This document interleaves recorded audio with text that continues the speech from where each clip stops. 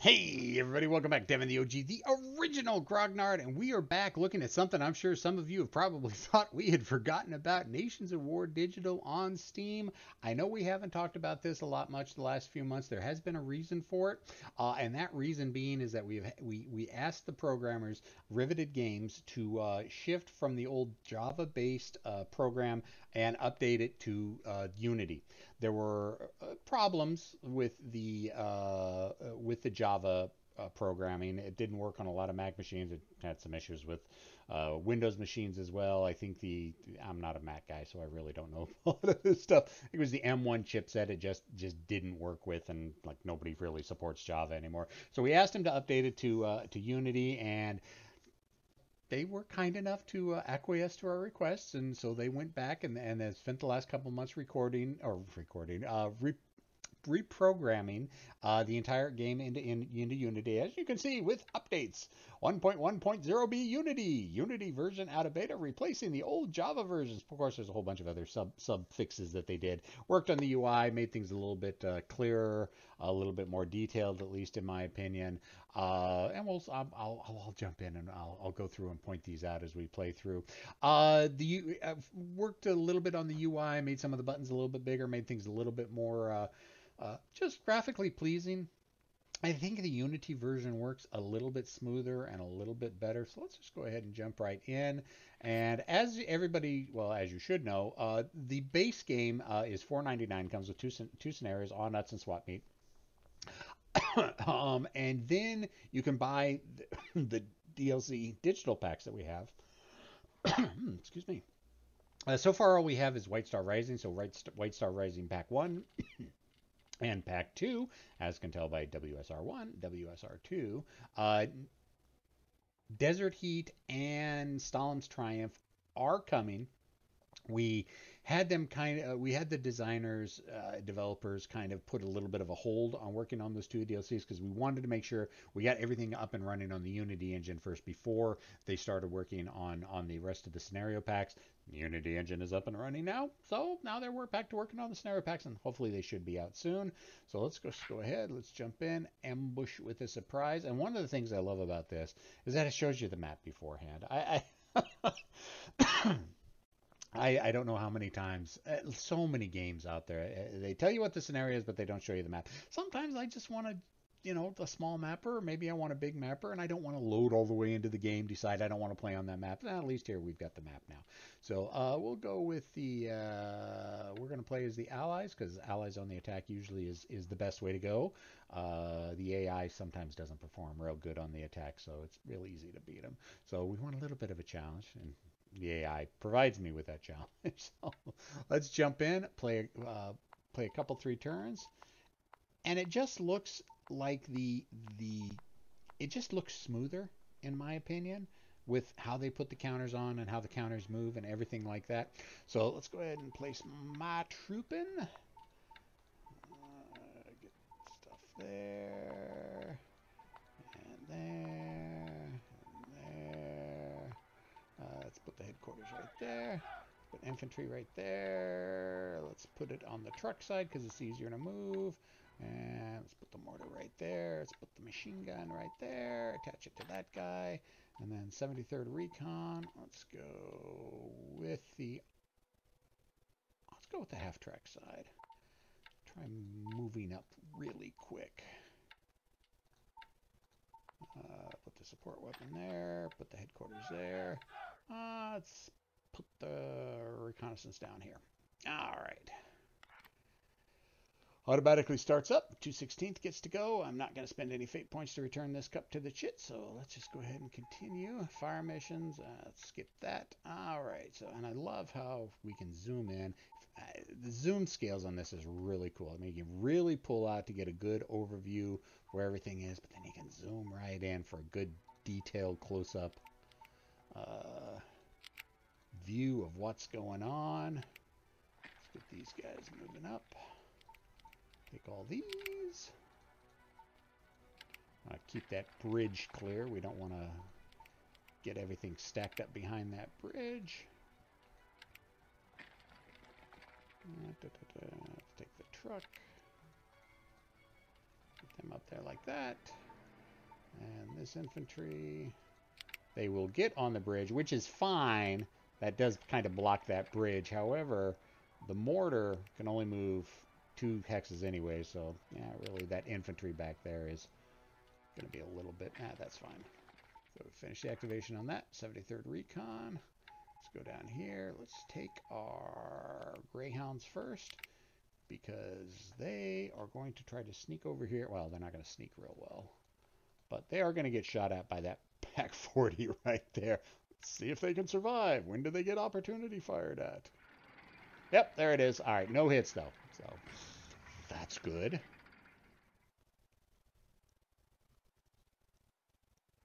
Continue on with the movement and gets in good position there. Let's go ahead and take this half track. We got 5 movement points. I think right there's good. Probably going to be out of the range of the infantry in the rest of the Kampfgruppe right here. So I should be relatively safe moving these guys up. That Pack 40 is going to rain fire down upon me, but not much I can do about that at this point. And just because I'm OCD, we'll have everything in nice even line. That appeals to my... Oh, already intern. Okay, so the first intern marker. Schützenbataillon 107. Let's see, they got artillery. No artillery. They're calling in on my head, thankfully. And, oh, Schützenbatallion's up here. Moving up to form a line of defense around Hubemont. Oh well, that's the other intern marker. So we got 2 intern markers and only 1 unit got to activate. Oh no, both of mine got to activate. So, but it still is the end of the turn. Next turn, Kampfgruppe gets to go first. He's probably going to fire at me. Might block line of sight there. Oh, he's moving. Do I want to do an opportunity fire? No, I'm going to skip that.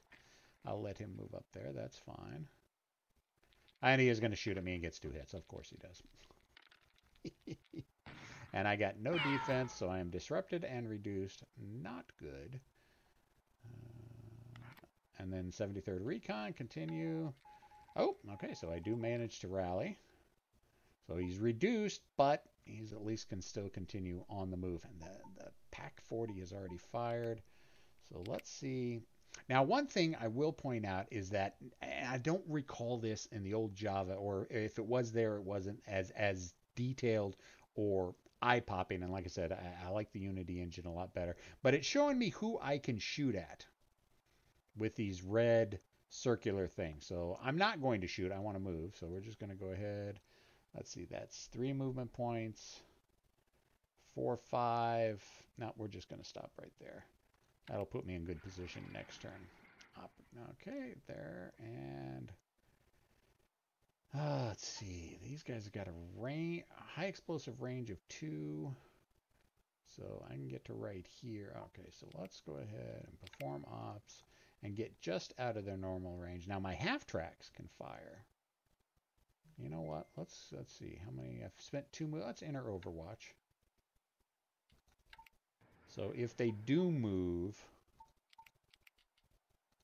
at least I'll be able to get some shots on them if they come close. And I think I've got longer range than them anyways. Let's have that guy enter Overwatch as well. And let's pick this guy and have him enter Overwatch as well. Oops. All right, so everybody's on Overwatch. So let's see, what's our range? A range of 3. 1, 2, 3. So long range 4, 5. Yeah, okay. So if they decide to move, I will get to shoot at them.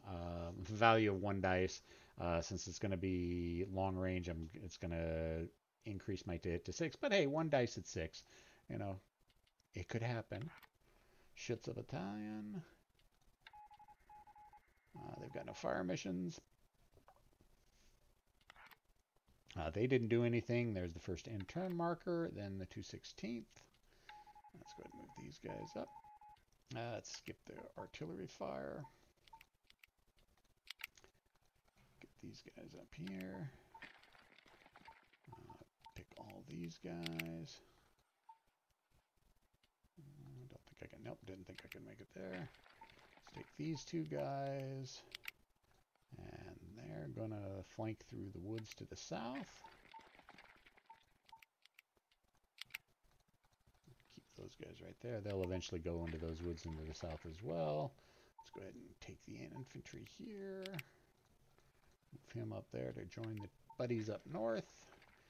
Let's go ahead and take this mortar. Right there is fine. And the truck, I think what we're going to do with the truck, perform operations, and right there we go. All right, so getting a good base to set up for my position. If I hopefully will have enough time to be able to have a safe advance up there. Oh, well, there we go. There's the end of the turn. So, and we're jumping into turn 3. Kampfgruppe Dauer. Let's see what Kampfgruppe Dauer does real quick. Ah, well, he's shooting at the half track, but he fortunately misses. And what else is he going to do?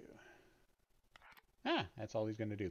All right, so anyways, that is a look at... I'm not going to bore you with the rest of the gameplay on this. That is a quick look at the new Nations at War Digital done with the Unity engine. Like I said, if you already own this, it has been a free upgrade for you.